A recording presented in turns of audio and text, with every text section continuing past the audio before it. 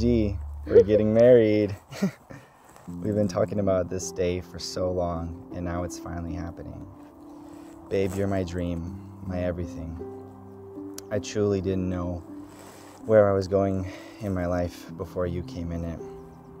I had no passion and no vision, but you brought that out in me. You brought out who I truly was supposed to become. I wouldn't be the person I am today if it weren't for you. You make me so happy, and there isn't anyone in this world I'd rather do life with. Today is the start of a new journey for the both of us. Me and you are now a family. That means we need to put each other first every day, to listen to one another, to choose love every day, to follow Jesus with every breath we take. You're my home now, babe.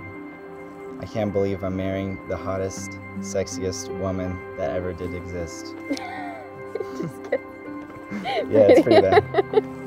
Babe, I choose you every day. You're my first love. You're all I ever wanted. I love your smile, your face, your body, and your personality. Every day with you is going to be so much fun.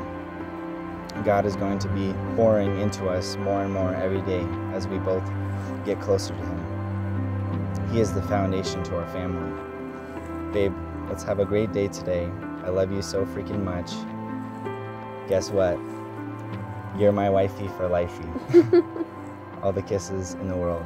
Me, Julian. Aww, you're so cute. Okay, well,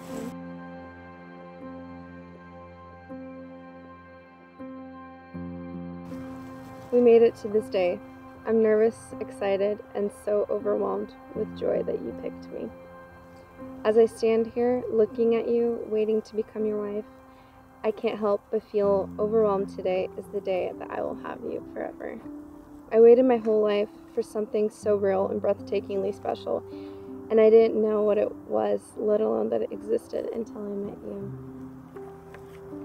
You were my best friend, and I never imagined ever being this blessed by the Lord to have been given you as my forever. I pray you feel an immense amount of peace and the purest of joys today. I pray you feel the Lord so intimately today over you in every single detail of the day that you can't help but laugh in His presence. I know that you will be the most incredible husband. You were created perfectly for me. Someone told me recently that marriage isn't created to make you happy. God created marriage to show the world that godly union was created for two people who were made perfect for each other, to love all of each other. The good and especially the bad, to love each other well and to look at Jesus through all of it. To do His will together, loving in spite of our flaws and making Jesus the most important person in our marriage before each other. Then marriage becomes the most beautiful and joyful relationship forever. To recognize that we don't fill each other's holes, that we don't have any gaps or holes because we look at Jesus every day and put our full dependence on Him and not each other. I pray we laugh and dance through our life together, always being hungry for His nearness and longing for His touch every day. I love you, my darling, and I can't wait to be Mrs. Stone very soon. Forever yours. Me.